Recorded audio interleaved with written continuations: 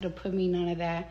I don't know if y'all been getting clues from me for my live. I don't know if you guys been getting clues from me for my lives or from my stories when I put some certain music or find my own followings.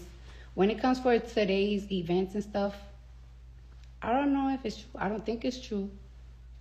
I don't care to find out because I've been single for a minute now, but I have been afraid to not afraid. I just don't know how to tell the world.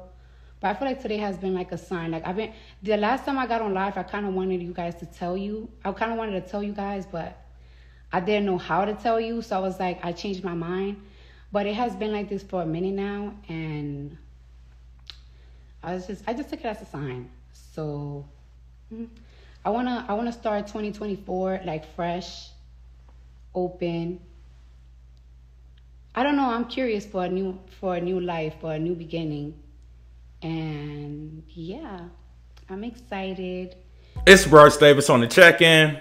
So Cardi B hops on Instagram Live and announces that she separated from her husband Offset and said it had nothing to do with the recent events of, Blueface tweeting that Offset had slept with his baby mom, Krishan.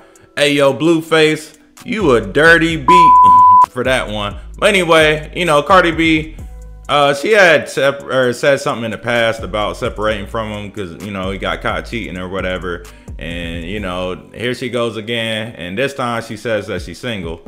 And besides her, I hate when people go on Facebook and say that they're single after they've been in a relationship for so long. Like, if you've been in a relationship, let's say 5 years, and you're already dating the next week of breaking up, there's something really wrong with your ass. Word bond. You ain't reflect on nothing you did wrong. Even if the dude cheats on you or does something that breaks up the situation, you still need to take the time out to examine what you did and how you even got to that situation. Because if you feel like you did absolutely nothing wrong, something really wrong with you.